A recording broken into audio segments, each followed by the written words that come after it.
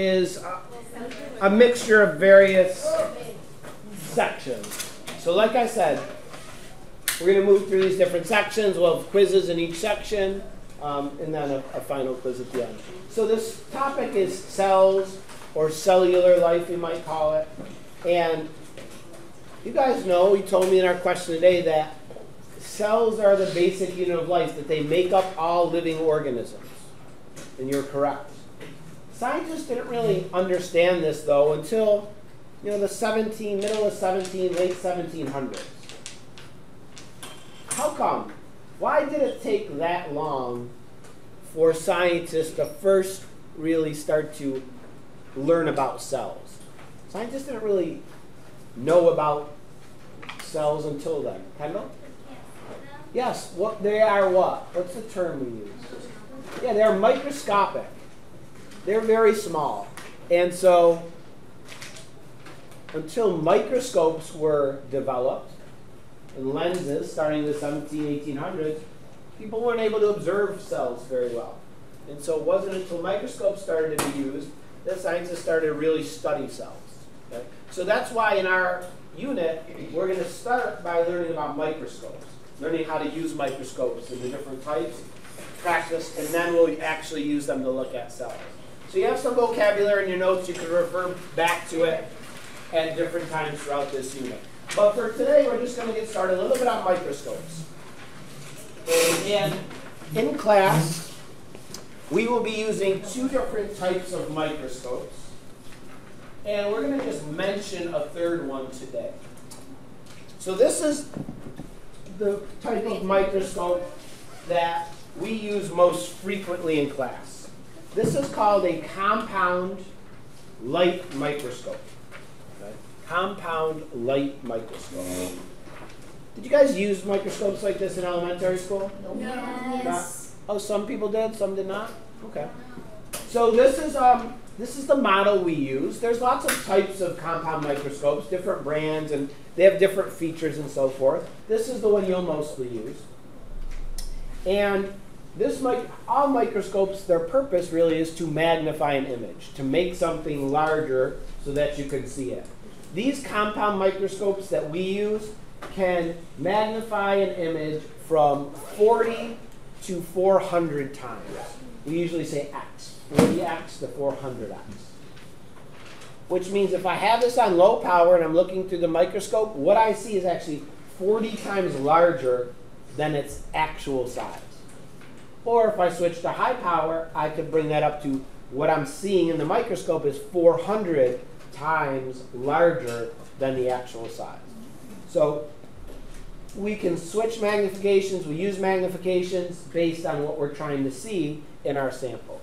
So this is a compound light microscope. And we'll talk more about this one. This is the one you'll have a quiz about its parts and so forth. But we'll talk more about it in a little while. The second type of microscope that we will also use is this type of microscope. Now what do you notice is a big difference between that microscope and this? It's bigger where? What way? Okay, what else? Do you notice? Soraya? There's more space in the bottom. There's more space here. Yeah? Abby? It's like shaped differently. Different shape. Kendall? It looks older than normal. Looks older. Gavin? There's like a big bar in the back of it. Yeah, back here, this post. Yeah. The other thing nobody picked up on is the eyepieces. That's what I said. What about them? Not that they're bigger. There's two. There's two. We would call this maybe a binocular microscope, a stereoscope. We also call it a dissecting microscope. Kind of is sometimes used in dissecting things. And it does have two eyepieces, which gives it some features that are not found in the compound microscope. And this dissecting microscope, it doesn't magnify as much. The dissecting microscope magnifies between 10 and 40 times. But we'll talk about the advantage of that microscope in just a second. And then, do you have a question? Are we going to be using that one for dissecting the frogs? No, we actually don't use a microscope for dissecting a frog. You could, but we won't. The last type of microscope is one we don't have here in school.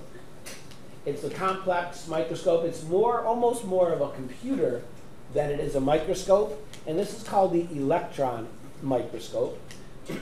It doesn't use light. It uses a beam of electrons rather than light to make an image. So you have to view it on a computer screen. And electron microscopes are very large, expensive. They might probably take up the top of this desk. That's how big the microscope itself would be. You have to treat your samples in a certain way and coat them in metal. And they're very expensive, but they can produce magnification up to 1,000,000 times. So they can give an extreme level of magnification and resolution, but they are expensive. So I'll show you later today some images from the electron microscope. Like I said, we don't have one that we can actually use in class.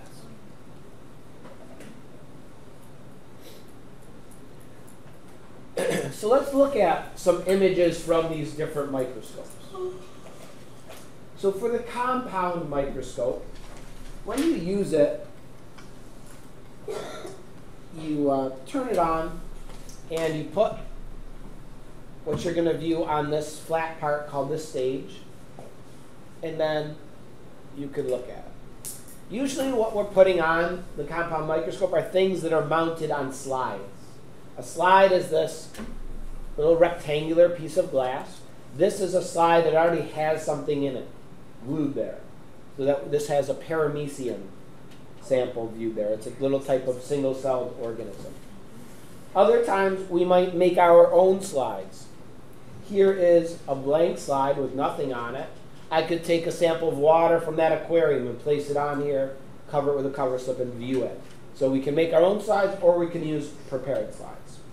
And when we put our slide on the stage and look at it, okay, the light comes from under here, this light source, and then it goes through a hole in the stage, through our specimen, into this lens, up into the top part of the microscope. It gets reflected by a mirror and then out through the eyepiece for you to look at.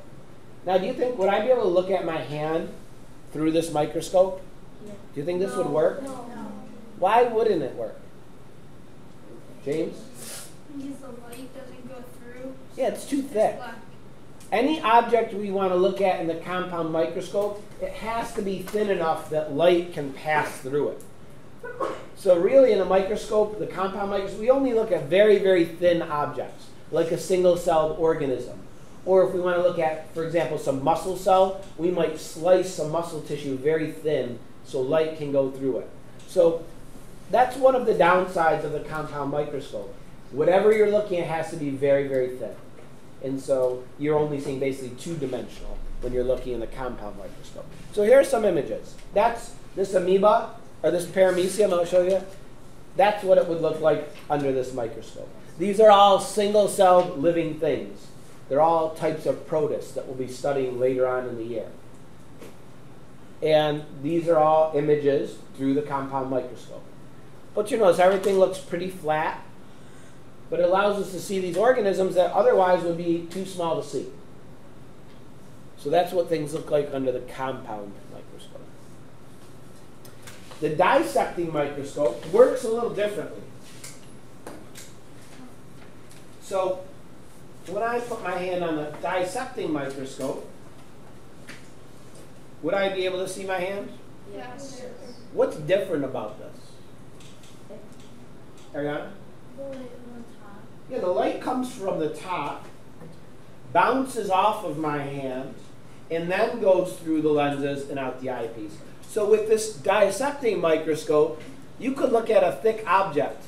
Okay, you could look at your hand. You could look at, this remote. You could look at whatever you wanted, really, that fits under here with the dissecting microscope because it uses reflected light. And that gives it an advantage. Now, what was the other thing I said about this that makes it much different? Gavin? It only has 10 points. It magnifies less, yes. What else? Has two eyepieces, and that is also important because two eyepieces allows you to get a three-dimensional view of whatever you're looking at. I'm going to take a little side trip here. Do you guys know how three-dimensional vision works? Like, we see very well three-dimensionally. I can tell that Abby and James are here close and Connor's far away and behind him's a window. Humans have very good what we call depth perception.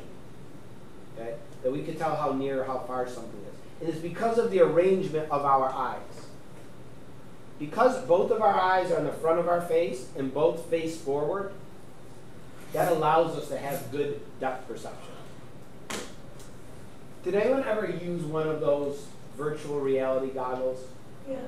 Or anyone ever use like Google Cardboard? You can put a phone in it. You've used it before, Connor? And what does it look like when you do that?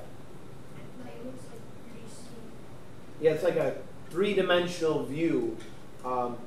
Or if you go to a 3D movie, or if you have a 3D TV in your house. The way all of those technologies work is by showing each of your eyes a different image. Put your finger in front of your face, close. You probably all have done this. I used to do this when I was a kid. And open and close like alternating eyes. What happens to your finger? It moves. Seems to move. Now what happens if you hold it far away and do the same? It still moves, right? How much? Not as much. And if you look all the way across the room at something, it hardly moves at all. So the reason if you hold your finger close to your face, why does it move so much? Well, my left eye is looking at my finger sort of at this angle. And so it looks like it's here. When I switch eyes, my right eye is seeing it sort of almost straight on, so it looks like it's in a different position. And what happens is, in our brains are getting both images from both eyes.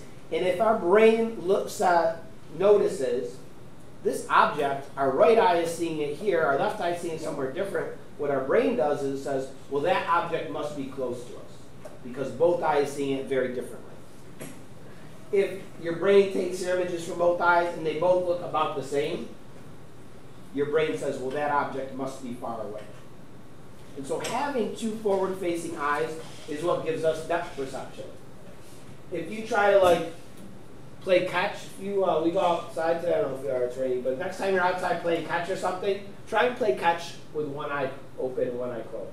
It's really hard because you're taking away a large part of your depth perception.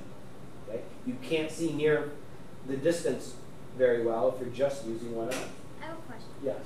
So, like my grandma has like a glass eye because she had brain surgery and Yep. she only has one eye. Yes. But she's like perfectly fine. How come?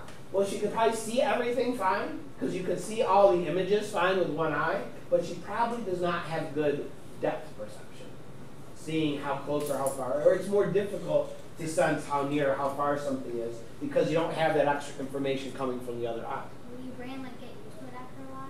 A little bit, but it can never make up because you're still only seeing one flat image. So you probably learn to accommodate it a little bit, but you're still not going to have as good depth perception.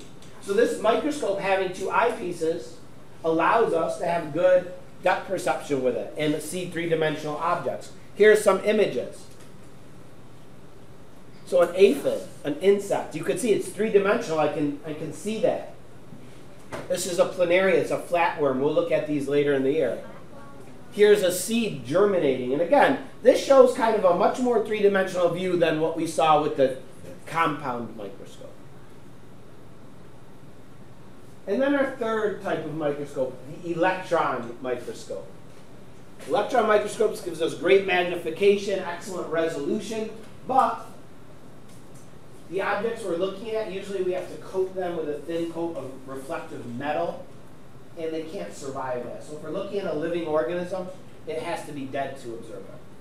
Here's some images from an electron microscope. Often you'll see these are gray images, but sometimes they're artificially colored by people. So when you see a few of these that have color, that's not the actual color of the objects. So it's a spider. That's toilet paper. No.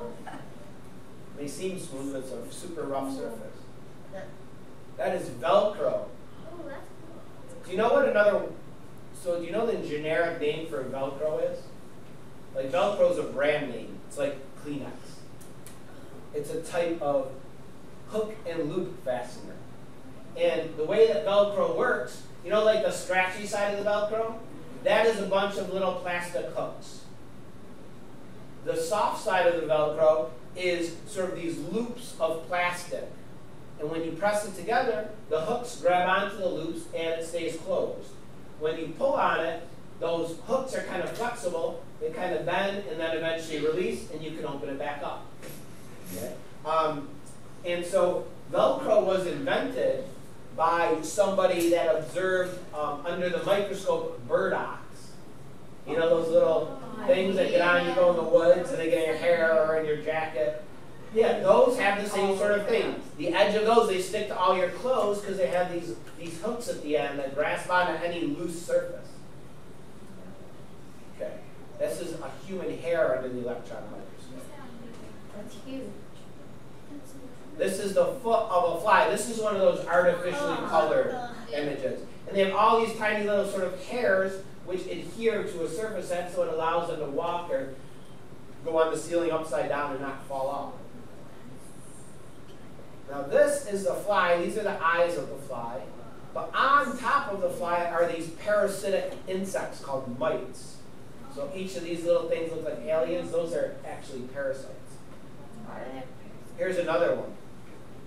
Living on a beetle. Ew. The green part is the mite. Oh, what is It's that? a magnet. Is there on dimension stuff? Ew. Fly. Bees. Wasps. It's a fly. Ants. Mantis. That was. A bee. A mole. That one's cool. Yeah. It's a bee spider. Oh, that's disgusting. What is that? That's Little hands. Grasshopper. Oh, is that a dead bug? They're all dead, but that looks more dead than the other. All right. So the last thing I want to do today is quickly go over the parts of a compound microscope. And then tomorrow we're going to actually start to use these microscopes. So this is a compound microscope. This is a diagram of one. This looks slightly different from this, and I'll explain some of those differences in a minute. But you're going to have to know all the parts of the microscope and what they do. So to begin, this part you look through, what do you think it's called? Eyepiece. It's called the eyepiece. Change the question. I have a plastic version of the one on. Yeah, a lot of times they sell these like at a toy store or something, and if you ever had one, you know, sometimes they don't work all that great. You know, it sounds awesome, but a lot of times they're not. They don't give a great image, and the lenses are sort of plastic, and you know, you could sometimes see some cool things, but Mine broke, and then like the light broke. yeah. You can't put the batteries in, so I got a flashlight and I did it, and it worked, and I got to see the one that's like glued in it. Oh, yeah. It actually worked. It Yeah. was cool. Ariana? When I was little, I used to have like a blue one. Uh-huh. They had like little insects on the cards. Oh yeah. Oh cool. Yeah. Yeah, it's cool to see things in the microscope. Everyone always loves it. All right, so we have the eyepiece, which has a lens in it, which magnifies our image. But in a compound microscope, the image gets magnified twice. Once by this eyepiece lens, and then once by these lenses down here. These are called the objective lenses. And in our microscopes, there's 3 of them. Low, medium, and high power. And you could switch them from power to power. The part that you hold on to and rotate to go from low to medium to high power, that part is called the nose piece.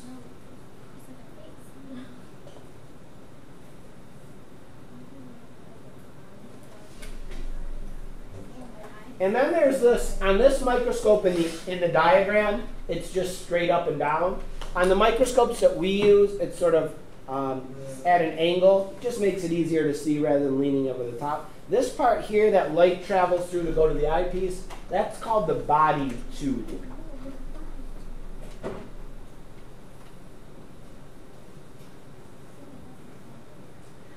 down here on our microscopes is a light. Ours are work on cordless batteries, and so we charge them, and then you don't have to like plug it in. You could take it to your desk to work on it. So that's called the light source. Now in this microscope in the drawing, it's not an actual light. What is this showing? It's the mirror. That's a mirror. Older microscopes used to have a mirror here. You'd shine a light at the mirror, and it would reflect it up through the rest of the microscope. We don't have any of those types of microscopes. Ours all have a built-in light source. This flat part where you put your slides to view is called the stage.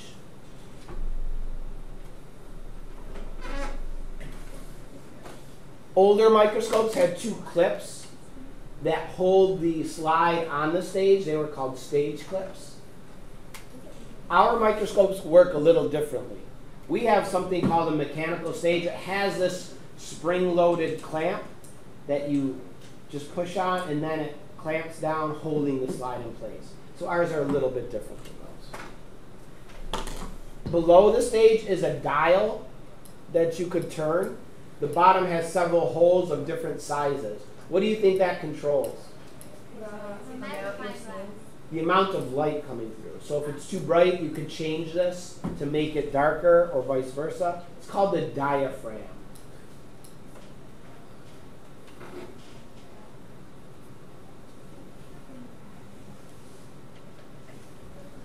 The part you like hold on to and carry your microscope around that supports it, this is called the arm, and the bottom is called the base.